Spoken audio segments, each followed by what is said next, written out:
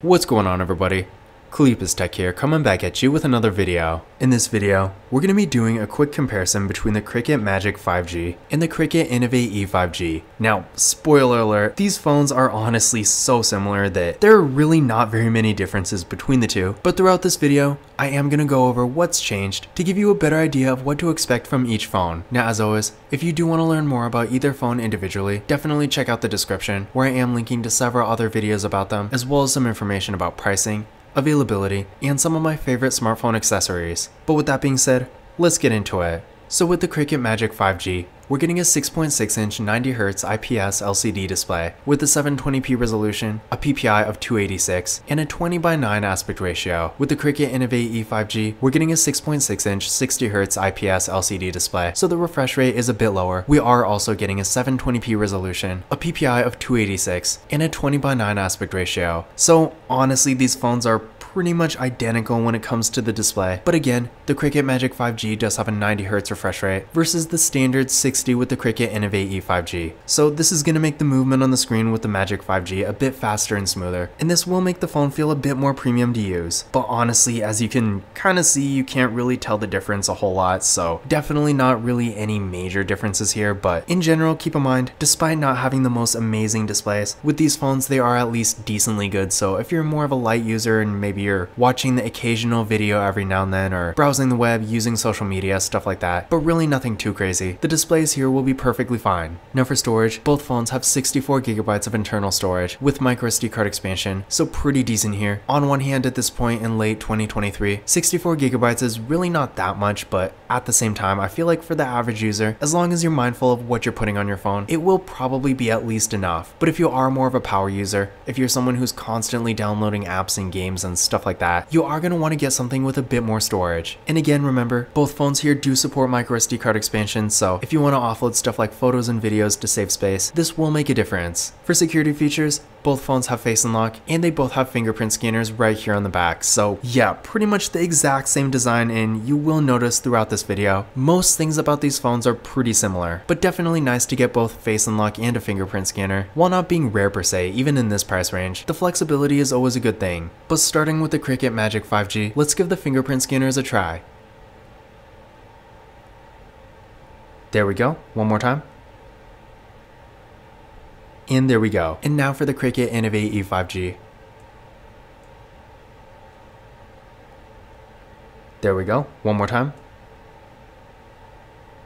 And there we go. So as you can see, both fingerprint scanners worked real well. With the Cricket Magic 5G, we got that kind of animation that I thought was pretty cool. But because of this, it did take a bit longer. Whereas with the Cricket Innovate E5G, it was a bit more snappy. But honestly, in the grand scheme of things, it's not really going to make a huge difference. Now for the cameras here, I will say they're pretty much exactly the same. But essentially up front, we got a couple water drop notches for the selfie cameras. Both are 5 megapixels. Then on the back, we got dual camera setups. Pretty featureless, but at least decent. So we got 13 megapixel main cameras here and 2 megapixel depth sensing cameras. So yeah, really no difference. And then for video, both phones have a max recording quality of 2K in both the rear and front cameras. So you're not really gonna see any kind of difference when it comes to the camera, but also keep in mind, despite being relatively featureless, these cameras are actually quite a bit better than they look. While you're definitely not going to want to do like real mobile photography or anything like that, if you're taking the occasional maybe Instagram photo or something like that, either camera here will at least get the job done. So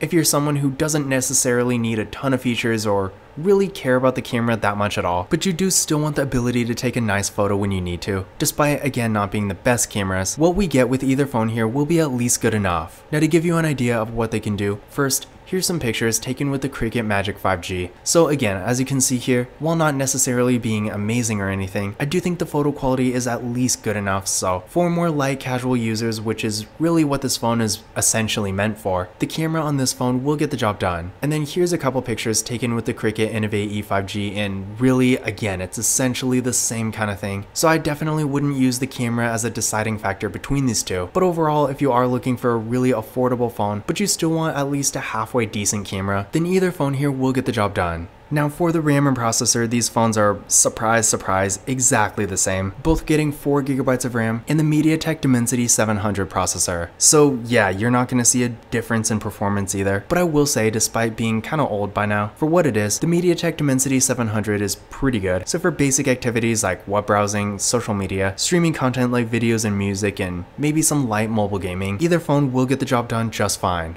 Now I ran a benchmark test on each phone using Geekbench 6, and here are the results I got. So as you can see here, there's really not a huge difference. Yeah, the multi-core score with the Magic 5G is a bit higher, but in general, in my experience, the performance is basically around the same level. So, I mean, they do have the same processor, it's not really surprising. So again, I definitely wouldn't use it as a deciding factor between the two, but just keep in mind, again, for basic daily activities, they will get the job done, and honestly, even compared to a lot of mid-range phones, for what they are, I do think these phones are pretty fast. Now for the batteries, both phones have 4000 mAh batteries, and they do support, I believe, 10-watt fast charging, which honestly is not really fast charging, but since the batteries aren't the largest, you should see decent charging speeds. Now keep in mind, on one hand, a 4000 mAh battery is not bad at all. In fact, for most people, you'll probably only have to charge it at the end of the day. But at the same time, if battery life and longevity is really a priority for you, keep in mind, at this point in 2023, even for the really low-end phones like these, you can pretty easily find a phone that has a 5000 mAh battery. So if you really want the best battery you can get for the money, then especially considering the deals Cricket typically has for other phones, I do think you can do better. But if you're really just looking for a decent battery to get you through the day and really not that much else, then either phone will be okay. Now for the software, this is really the main difference, because with the Cricket Magic 5G, we are getting Android 13, whereas with the Innovate E5G, this phone only has Android 12. So honestly, I guess this is Cricket's version of a software update. Instead of actually giving us an update, they basically just drop a new phone that's exactly the same with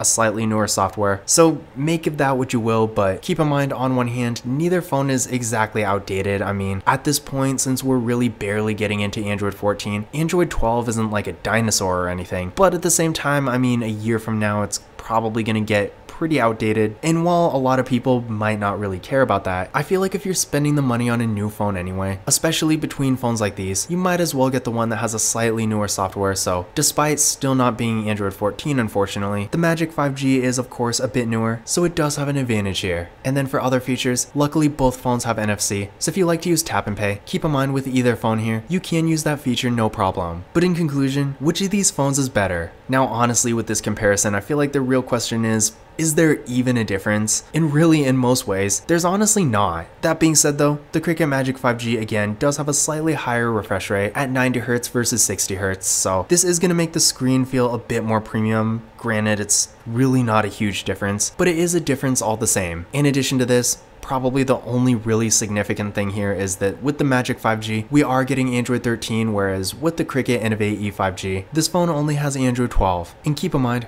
with carrier branded phones like these, it's not impossible, but it's extremely unlikely that these phones will ever get any kind of major updates, so definitely don't expect the Innovate E5G to get Android 13 or the Magic 5G to get Android 14. With Cricket phones, I've never seen that before, so in general with either phone, the software you get here is pretty much what you're stuck with. But overall, on one hand, if you find yourself with a Cricket Innovate E5G, you're pretty much going to get the same experience, but if you either have one already or you're trying to decide between these two, first of all, I would definitely not upgrade to the Magic 5G, because as you've clearly seen throughout this video, there are basically no real significant differences. But if you are trying to decide between the two, I would go with the Magic 5G, because in comparison with this phone, you're basically getting the exact same phone with a slightly newer software, so it really just makes sense. But in general, if you're looking for an affordable 5G phone for more basic activities, either phone here will definitely get the job done. But this concludes my comparison between the Cricket Magic 5G and the Cricket Innovate E5G. Again, if you want to learn more about either phone individually, definitely check out the description, where I am linking to several other videos about them, as well as some information about pricing, availability, and some of my favorite smartphone accessories. But that's it for this video. If you enjoyed it and found it useful, be sure to give it a thumbs up and hit that subscribe button. Don't forget to follow Kalipis Tech on Twitter and Instagram, and as always, I will see you in the next video.